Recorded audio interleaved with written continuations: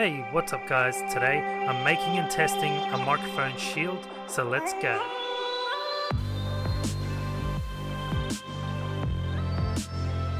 So with this microphone shield I'm actually going to 3D print it. Now if you want a copy of the STL file, it's down in the description below. Now I did have an issue with the first few layers of this print, so what happened was I was able to snap the bottom off, reprint it again, but only just that bottom section. And then all I needed to do was join the two sections together. So the first thing I tried to do was super glue them together. Don't do this, it doesn't work. The super glue doesn't hold and the layers just pull apart. So I'll save you the time. Now I did get this cold weld stuff that when join the two parts together and mix them together, use it like the super glue, but this stuff sets like metal. It is really hard when it goes solid and will join the two pieces together. I just held the two pieces together with some clips and that way they set in the right place. Now I did this over a couple goes instead of just doing everything at once.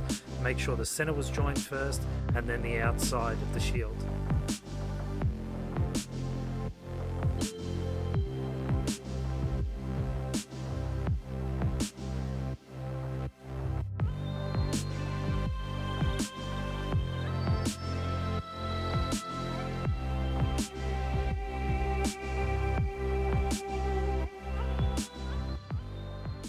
So I'm just going to do this test now so we can see how much audio we're picking up from the actual computer, and then when we put the microphone shield over it, the cover, we'll see if it blocks much out. Before I printed up that shield is I actually had some filters put on the OBS recording, which you probably want to do anyway, but we'll turn those off as well, so we'll do a comparison between all of them.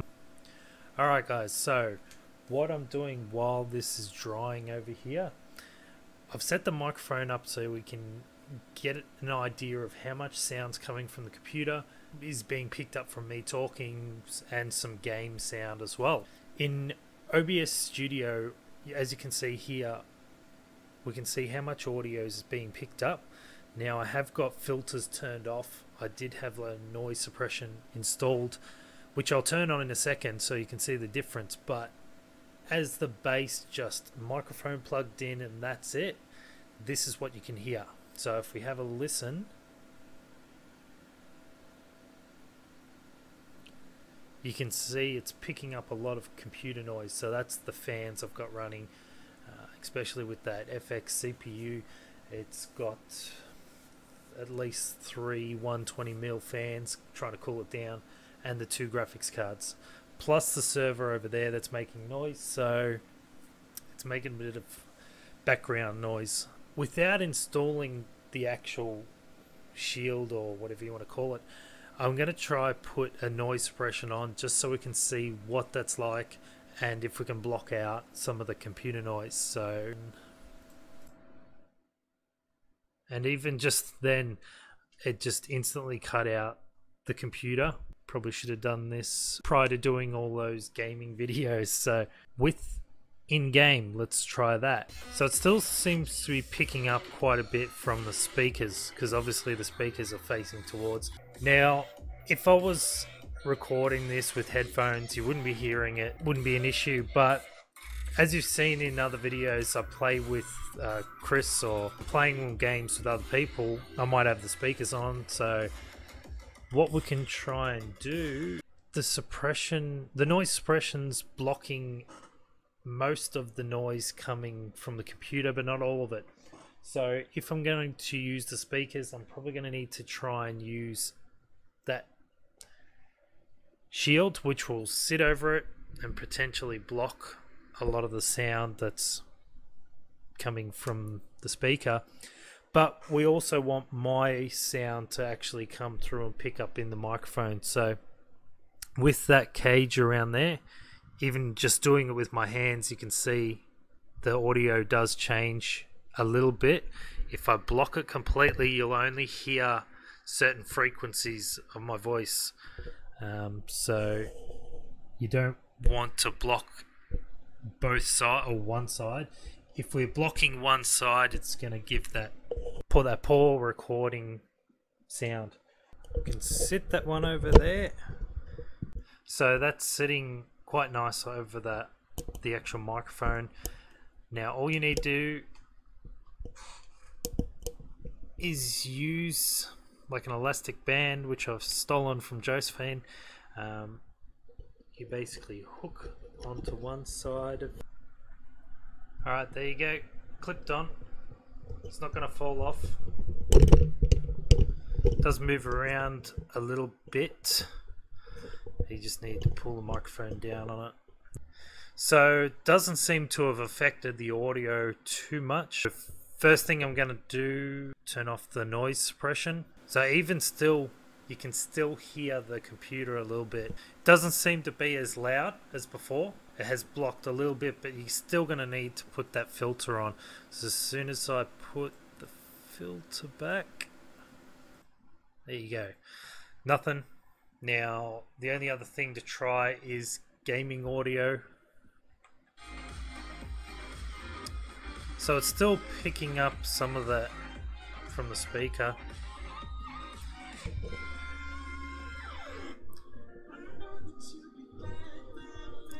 Which is going to be hard to block out because it is basically audio coming at it.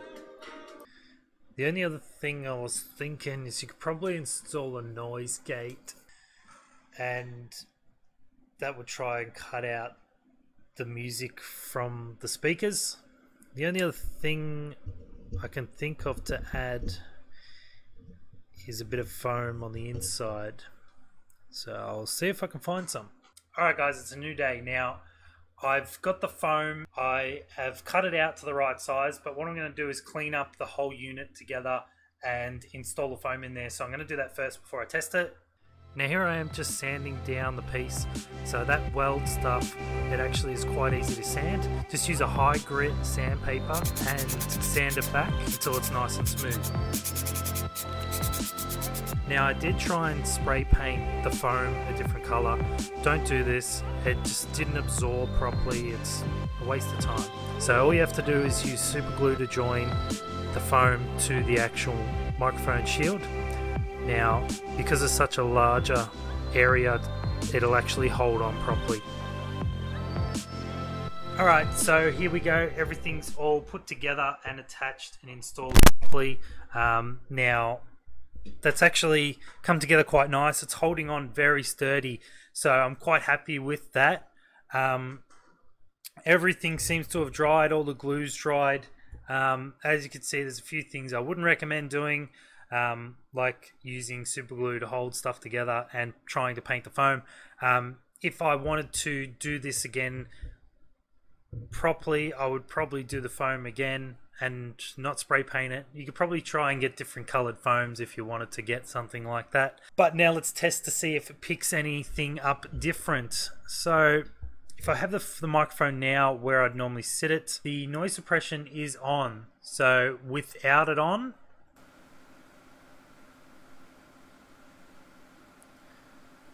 with noise suppression,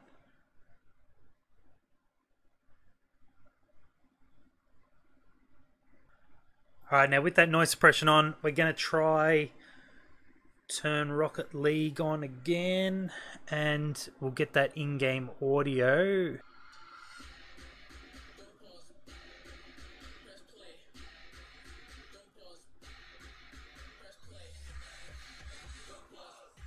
Alright, so what I'm going to do is put all of them side by side quickly, and then you can see and hear each of the sound coming from each of those. So the first thing we're going to test is the fans from the computer itself. So let's listen to each one of those.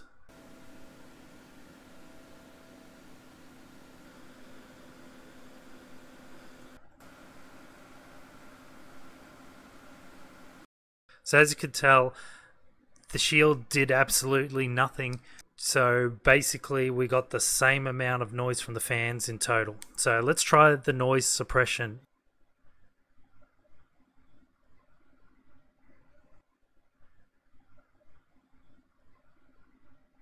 So as you could see there, it didn't matter if you had the shield or not. The noise suppression blocked out the computer, and all three methods had the same effect. Let's look at the in-game noise.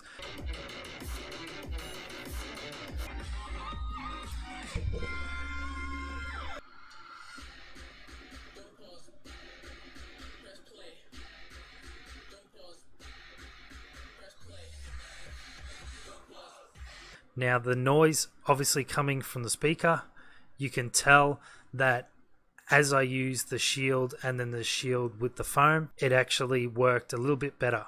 To summarize this all up, you do need to do is install the noise suppression. If you want to know how to do that, let me know. I can do another video on that.